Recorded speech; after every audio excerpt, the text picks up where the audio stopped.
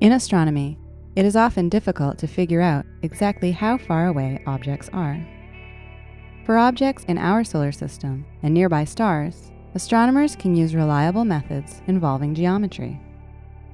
However, these techniques cannot be applied to objects beyond our immediate cosmic neighborhood. There are some rare circumstances where relatively simple geometric techniques can be used to determine distances to more far-flung objects.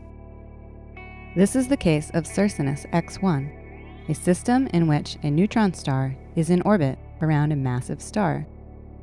In 2013, astronomers watched as Circinus X1 erupted in a giant burst of X-rays.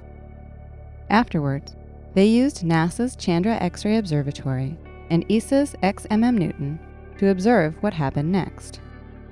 The scientists now report that they see a set of 4 rings that appear as circles around Circinus X1. What are these rings, and what do they do?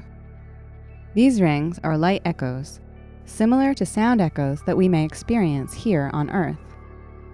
Instead of sound waves bouncing off a canyon wall, the echoes around Circinus X1 are produced when a burst of X-rays from the star system ricochets off of clouds of dust between Circinus X1 and Earth.